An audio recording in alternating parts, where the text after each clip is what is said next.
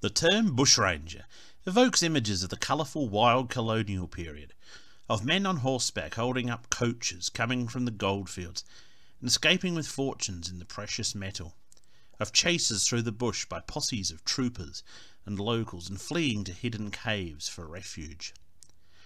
Originally, a bushranger was an escaped convict from one of the penal settlements in Australia who hid in the bush and ranged about trying to survive and avoid recapture.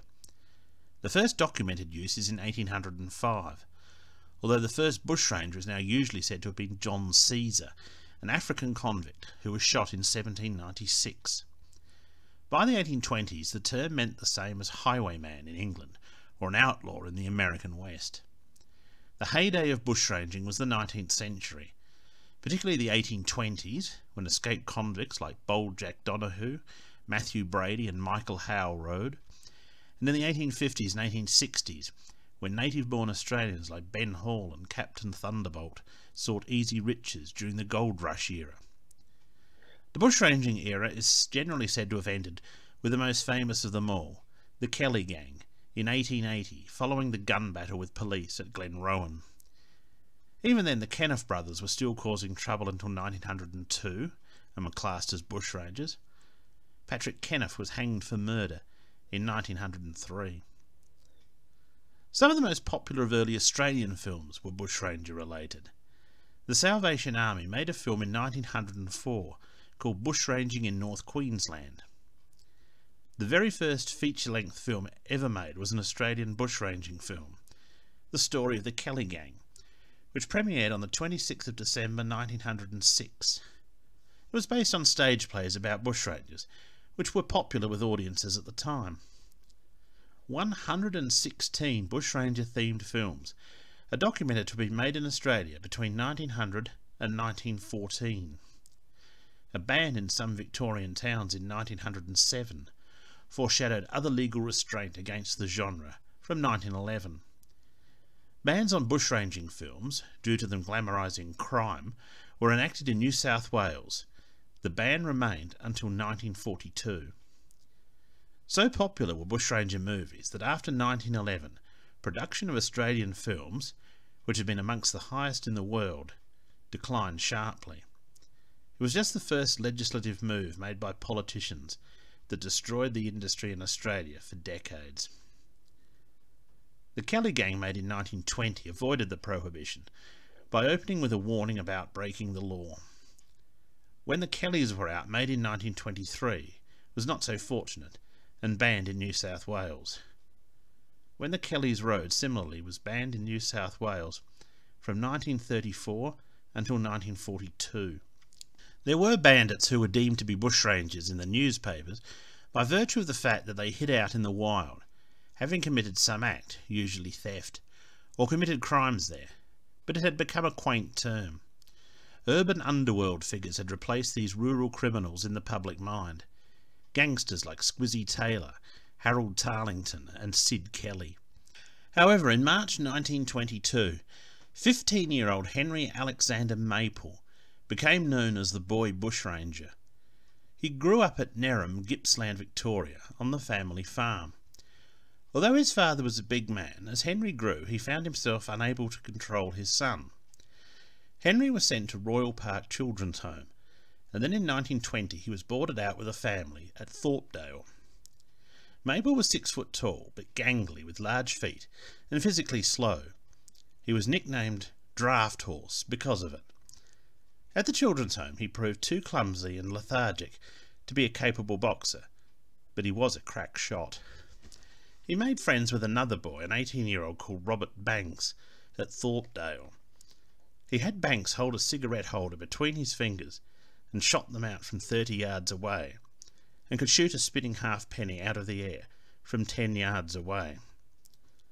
The youthful bushrangers raided local farms of anything they could steal, robbed the Nerham post office and Bloomfield co-op stores. From the latter, Maple took a pea rifle and some ammunition. His next act was to fire 10 shots in revenge at a homestead where a woman and 4 children were sheltering. He believed they had found and taken some stolen property he had hidden in thick fern nearby, which had in fact been discovered by police. This escalation brought a large search party out to capture the pair. By the 25th of March, 40 police, assisted by 90 civilians, were searching for the teenagers.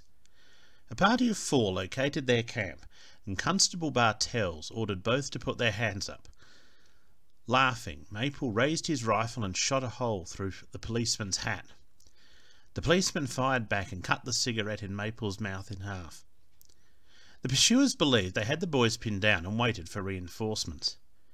When they edged forward, they realised the boys had managed to sneak away unseen. Banks had hidden his gun when surprised by 21-year-old George Wollstonecroft, a returned soldier and now storekeeper, who handed over his prisoner to police. Maple, meanwhile, had appeared on a farm and was fired at by a milker with a shotgun. As he fled, he ran into a horseman on the road. Again, it was George Wollstonecroft, who fired at him. Maple crouched down behind a fallen tree and returned fire, smashing the stock of the rider's weapon, the bullet deflecting into the man's arm. Despite the wound bleeding freely, he pulled out a revolver, so Maple fired again, through the man's shoulder, seriously injuring him. Wollstonecroft rode for safety, falling from his horse. Although a nurse who lived nearby was quickly on scene to assist, it was believed the man would die. The boy ran off, but the posse was beating the ferns in a line and closing in. A group of 15 searchers found him in a clump of fern, and he was called on again to surrender. In reply, he fired 2 shots at them before his gun jammed. He turned to run and was shot down, a bullet catching him between the eyes. Taken to hospital, he died half an hour later. Banks was sent to Castlemaine Prison. Wollstonecroft survived, but on the 1st of February 1937 he went fishing in a local creek, slipped and hit his head on rocks. He broke his neck and was found a half an hour later lying in 6 inches of water. He was 35 years old and the father of 3 children. The community was somewhat distressed that a youngster was hunted down and shot, and there were real concerns that Ernest Clifford Hull, a 17-year-old who robbed the pay clerk at Clune's knitting mill of £186 at gunpoint, would be dealt with similarly. Hull had worked at the mill and was brooding about getting dismissed, and fired a shot as he departed. He paused to steal a watch from a shop during his getaway. After leaving the mill, he stopped a woodcarter named Daniel Thompson on the Talbot Road, and asked him to take a letter to the Mayor of Clunes for him. It read, "To the public in Clunes, women, girls and children will not be harmed by me. The same applies to unarmed men who do not hinder me in my progress. Signed, Hull, Bushranger." 2 days later he was asleep in a hammock in an abandoned shed when 2 policemen and his cousin, Richard Hull, found him and £68 of the loot, hidden under a loose floorboard in a tobacco tin. Detective Hingston wielded a torch while Constable Rainey went in first and pinioned the lad, while Richard Hull secured the rifle. The mill owner rewarded Hingston with a gold medal. The other 2 got nothing and were said to be piqued. Hull was sent to prison for robbery under arms. Clifford Hull died in 1981 at the age of 76. Meanwhile, in South Australia, having read of the antics of Maple and the Kelly gang, in July, following an argument with his father, a 14-year-old Willunga boy named Norman Wilfred Baker left a note saying he was going to have a short life and a merry one, using a quote by the 18th century Welsh pirate Bartholomew Roberts, often associated with Australian bushrangers, who shared a similar outlook on life. Then he stole 2 rifles and set out on his brief career as a bushranger. Donning a handkerchief mask, the boy, who was 5'6" and with a good physique, jumped out from behind a tree and levelled a Winchester rifle at a local farmer named Frederick Decoe, whom he bailed up with the threat that he would blow his brains out. "You know what I want," he said. "Turn out your pockets. I want your knife and your money." He then relieved his victim of £1 8 in coins, but handed him back a £1 note that was also in the man's purse. He took off into the bush, heading south toward Mount Compass, where a search ensued which lost track of him. He had actually turned north and went to Kangarilla, where he stole a blanket and some provisions from a labourer's hut. By Friday he was exhausted and hungry, so he returned home after a few days. His father immediately called police, who unceremoniously dragged the sleeping boy from his bed and arrested him, despite prior statements that they would never take him alive. Sent to the McGill Reformatory to await trial, he was not the slightest bit remorseful, but indicated he intended to return to bushranging once he was able. In September 1922, Baker was sentenced to be held at the Reformatory until he turned 18, but in true desperado style, the boy bushranger escaped on the afternoon of the 11th of March 1923 and made his way to Strathalbyn, 27 miles away, by Wednesday, where he was arrested. He had lived off fruit taken from orchards and managed to sneak into his father's house at Wollonga and stole 3 knives. He was returned to the Reformatory and apparently gave up the life of a bushranger. He died in his 91st year in 1998. Jack Bradshaw claimed to be the last of the bushrangers. He had served time for a robbery, so maybe he could claim he was a bushranger. He and a companion named John Mulholland, alias Lovely Riley, stuck up the bank at Quirindi in 1880. He said he ran a foot race still armed with a gun and carrying the loot on him in a nearby town, in the presence of 5 policemen prior to his capture. Both men got 12 years jail for stealing £5,000. Riley claimed he hid his share in Queensland before his capture and managed to spend it after finishing his sentence. Bradshaw, a poet and author, claimed that he had personally met Captain Thunderbolt, Ben Hall, Frank Gardner, Mad Dog Morgan, the Kelly Gang and others. Well, they spiced up the books he wrote, but how much was true, nobody can say. He died on the 14th of January 1937, aged 90. Perhaps the title for the last bushranger should go to Alan Tawney, who, like Henry Maple, terrorised Gippsland in Victoria. A 15-year-old girl named Isabel Williams was menaced by a 5'5" tall armed man who broke into her home and pointed his rifle at her on the 23rd of September 1940, on a farm a few miles from Tumbarumba, New South Wales. He told her, "If you know my language, get." Isabel ran to get her father, and the man fled. An hour later and 3 miles away, he also told a rabbit trapper, Maurice Garvin, who he encountered, to get, when Garvin made a remark about the rifle. 30 police and 15 bushmen were sent out on the man's trail. The search concentrated on Jingellic and Tuma, as it was thought he would head for the Victorian border. On the 26th of September 1940, the armed man was identified as 29-year-old Alan Tawney, who had escaped the Kenmore Mental Asylum near Goulburn, when a waistcoat stamped G5 was located on the man's trail. G5 showed it had been made at Goulburn Jail for supply to Kenmore.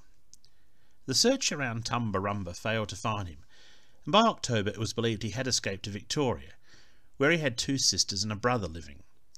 He was tentatively identified as the man who held up 2 soldiers with a knife near Bendigo, and then 2 civilians later. Tawney took to the bush in Gippsland in the Butcher's Ridge area, occasionally raiding properties for supplies, for a month. On the 12th of December he held up William Sedan at Martins Creek, and robbed him of binoculars and other effects. On the 16th of December he held up 2 women near Sardine Creek and stole food. A 17-year-old youth who observed what was happening fired at Tawney, who ran off but then stopped and fired at the 2 women as they stood in front of their hut, just missing one of them.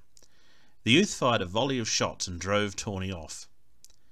It wasn't until the 20th of December 1940 that heavy rain gave away his location.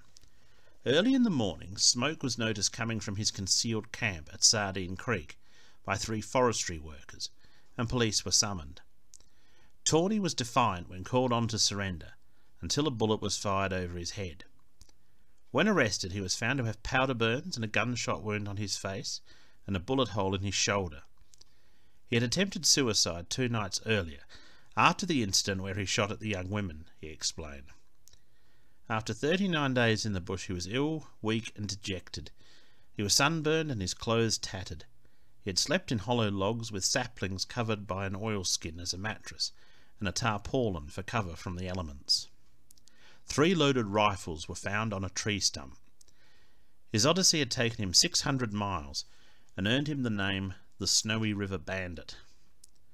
Taken to court on the 2nd of January 1941, Tawney was charged with intent to murder Jean May and Louisa Godber, 3 counts of breaking and entering and stealing food, clothing and money.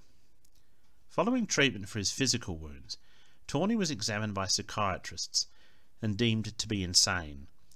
Charges were withdrawn and he was sent to Ararat Mental Hospital to be kept under medical supervision. Tawney escaped from Ararat on the 18th of July 1943. The following day he was sighted at Barclay. A couple of days later he arrived at an aunt's house at St. Arno. He ate a meal and told his aunt he intended to visit his mother at Avoca and then return to the hospital. That evening a shotgun and 44 cartridges were stolen from a car in St. Arno, which Tawney was assumed to have taken.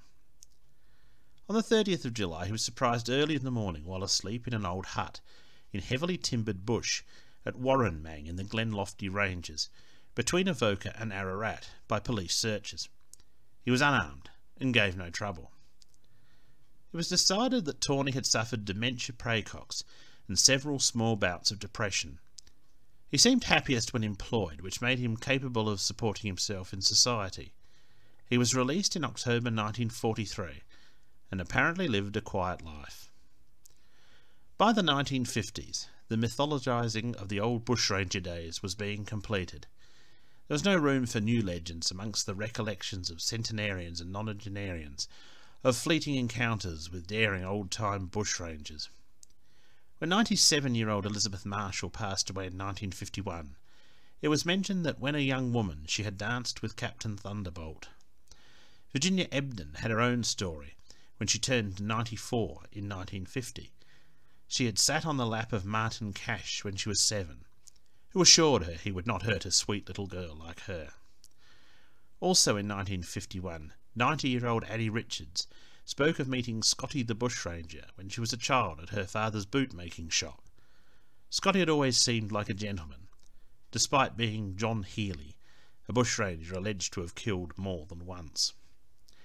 Catherine Woodland, on her 100th birthday in 1950, recounted the time she was held up with other passengers by Ben Hall, 85 years earlier. Incidentally, a rusty muzzle-loading revolver discovered in 1952 was said to have once belonged to Ben Hall. It was thought to be a Holof brand gun, given to a friend of Hall's whose son was given it as a toy. The grandson of the original recipient found it in a dam after it was missing for many years. Bushrangers existed now only in memories, romances, and the dark corners of history.